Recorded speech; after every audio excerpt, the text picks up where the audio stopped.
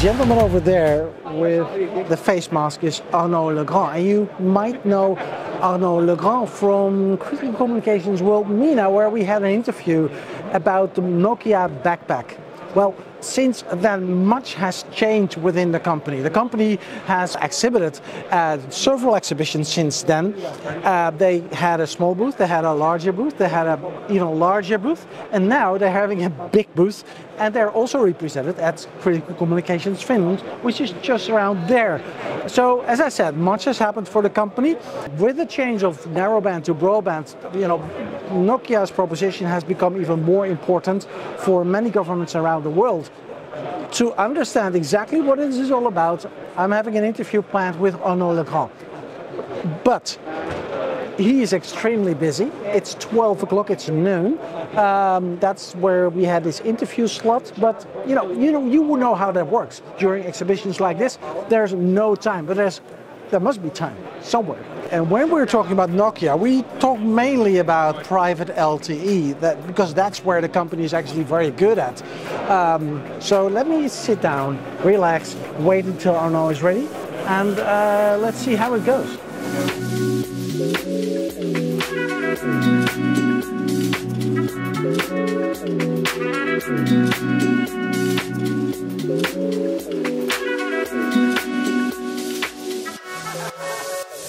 Arnaud. Yes, I got. Okay. Like this? Yeah. Without touching? Yeah, without touching the table. It will be tough, huh? Arnaud Legrand, yes. Thank you very much for having me at the Nokia booth.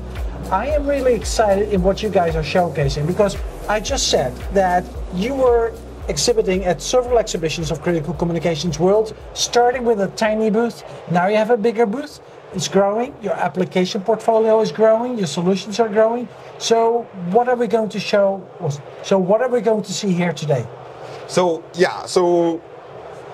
the key here is really about mobile broadband transformation of public safety network. It's still the main theme, theme for this show, and that's the main theme for our booth today. Okay, but I think what we are showing, because it's not new, and what makes our offer probably unique is the fact that we have lots of experience.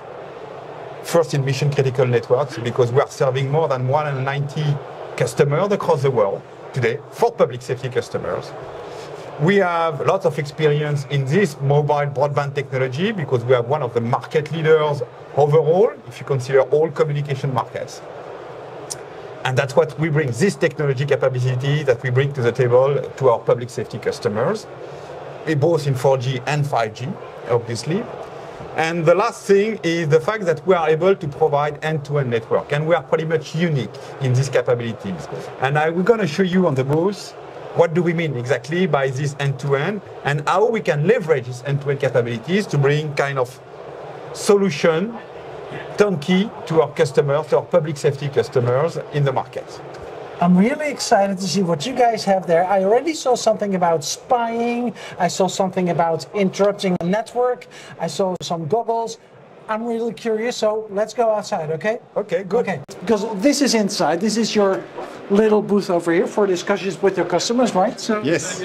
Okay, so where do we go? Oh, no. Let's start with the VR goggles. Okay, all right. Well, I can identify this as virtual reality, right? It is, and actually we use virtual reality to educate the customers on what are the benefits of mobile broadband for first responders, okay? Okay, so what exactly happens here? Because how am I connected to who and how? Well, it's pretty simple. There is a fire, and the fire chief is alerted, and if you experience it, you will see how we use modern tools to plan the mission, know what's going on, and be much more efficient at the end of the day, to be much more to be quicker to the scene, quicker to plan the plan of the mission. Yes. And solve the problem basically, or solve the fire much quicker. So I can be the fire chief, right? Okay. Now I can see some rescue helicopters over there. Drones. I can see drones. There? No, just bring it there. Like that. And just Put it there. That's it. That's it. All right, that's easy. So this is the stuff you want to bring in for the mission. Okay, I'm requesting drones. Now you see all the vehicles which are available at the fire station.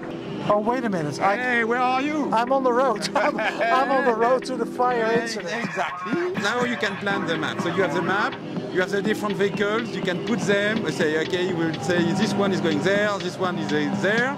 Okay. And you click on share, and it will be dispatched to the other vehicle. So now they all know what to do. And now you are there. Oh, there's a fire. There's serious fire. It looks like I'm in Vienna. And look, you can see your team. You can see your vehicle. You can see your team. And you are done. And you close the. You did a great job. Wait a minute. This is okay. All right. So can you imagine that when you're a fire chief, wherever I am with my tablet, I can control everybody everywhere to any mission, and I think that's what it's all about. That's kind of interesting. This was a fire situation, but it can be a policing situation, it can be anything, right, Arnaud? Absolutely, absolutely. We took an example with fire, but yes. Yeah, it can be anything. It can be anything. And the goal is really to simulate, and it's real. We've been building the scenario with real firefighters, because that's what they want to have.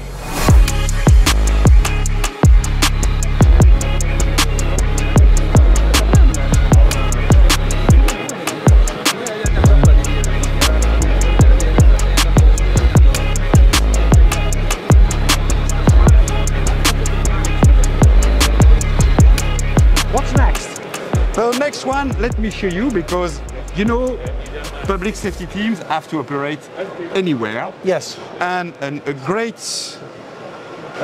tool to do that is to use deployable system.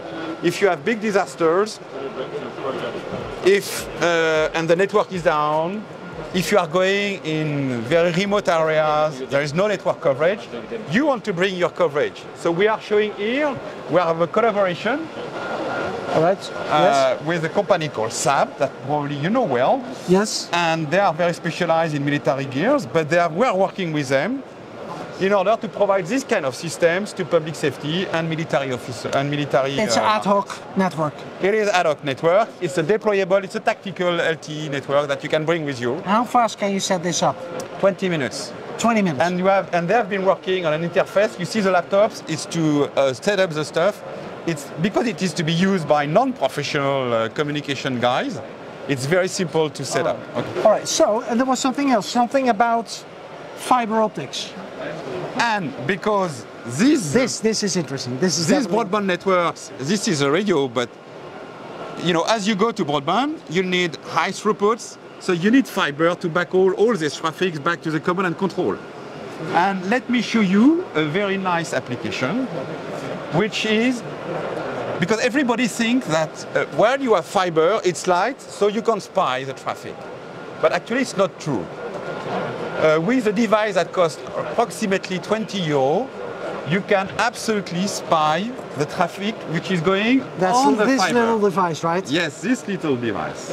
For 20 €, you can buy a device, you can spy the fiber. So in other words, you can spy on what's communicated through the fiber. So the weakest link could be the fiber. Could be. Yeah. Fortunately, we have a solution. This is a little device that will curve the fiber. Yes. Okay. And by curving the fiber, you get access to to the traffic on the line. Okay. So we have a tool which is able to detect that there is an anomaly in the traffic, and which is able to detect where is this anomaly. So what is the position where the spying is happening? All right. The location where the spying is happening. Okay. First tool. Second thing, which I think is very interesting, obviously, to counter that, what we are also showing here is an encryption. So we are able to encrypt the fiber optic traffic without at all degrading the performance of the network, of the optical networks. I mean, in terms of throughput, in terms of latency, no degradation at all. And this is extremely robust encryption, which has been approved by the French cybersecurity I can entity. see that that's this signage over here. Exactly. Okay. And we say it's quantum safe. Even quantum computing is not able to decipher the stuff.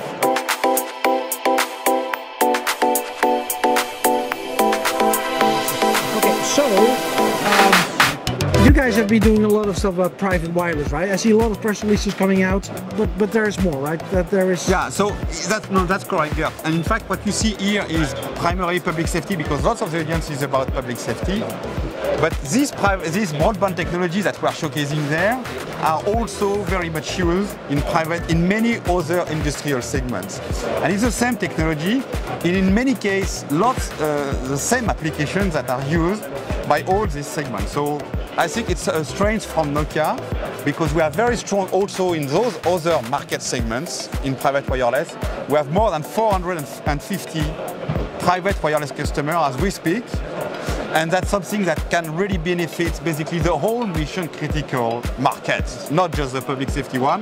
And I think it's an important message we want to pass to the market. 450 private wireless customer. I mean, it looks like the 450 megahertz for Alliance, right? This is interesting. That's a nice match, actually. Is that a coincidence or not? Certainly. Certainly. All right. Okay. All right. Arnaud, thank you very much. Much appreciated. Yeah, you're welcome. Right. Thanks, Gert. This event is about technology. This event is about all kinds of different technologies. But sometimes we tend to forget the human factor in this whole technology playing field. Now, Thomas Rehberg is able to talk to me a little bit about the human factor that we sometimes tend to forget. I spoke about this yesterday actually at the Finnish embassy, and that's why we're here right now. We spoke to each other yesterday, yeah. And that was a kind of very nice discussion that we had, and you opened my eyes about that, because we tend to forget the human factor, right? Yeah, absolutely. That's a bit also not a concern, but I think that I believe it should deserve at least a couple of minutes in the thinking. It's not enough just to provide a new technology to these public safety communities. We also need to be aware that behind all this, there are human beings and there are processes. And the processes, as we can see them today, they, I think, are just simply a consequence on also the capabilities of the tools they are using today. Now, we have two things. We have now a huge leapfrog in technology between narrowband and broadband. Obviously, first of all, these communities, these users will try to find back their functionalities from how does it was in narrowband. Now, where do I find my push button back on the broadband? But if we would leave it like this would be a big fail. Because what we also do by this, we are offering a tool to these user groups to also do much more than they ever did before. And not to forget, there is a new generation upcoming of people that have been growing up with the broadband technology. They look into a smartphone completely different as you and I would do, right? Yeah. And just also, if you just look to yourself, what is the amount of voice calls you are still doing with a smartphone? It's going down and down and down. Data, yeah. Yeah, today in the narrowband world, obviously all is done on voice because there is simply not a reasonable alternative to this. But once we are arriving in the broadband world, first of all, okay, it will be a copy of what they do today, but then it has to start. And let's bet on the creativity of this user group also. They will bring their own ideas. We offer the tools. We will listen to them carefully. What is really their concern and where it is going to. Maybe they will develop themselves in the processes into directions we haven't even considered beforehand. But this will need time. We see this also in other industries. It's not only about introducing a new technology and then all kinds of thinking, how will it work? How will it also interwork between narrowband and broadband? I heard even customers saying, I don't even want the interworking because it will even hamper my transformation. If it is too easy to let both of the worlds alive, it may also has its consequences in the time it will need. So I want to go rapid. Others would say, no. This need to exist in parallel, these two worlds, for another decade. Also fine. You see, we need to adapt to the user groups, but we should also be ready for surprises when this is available for the public safety community.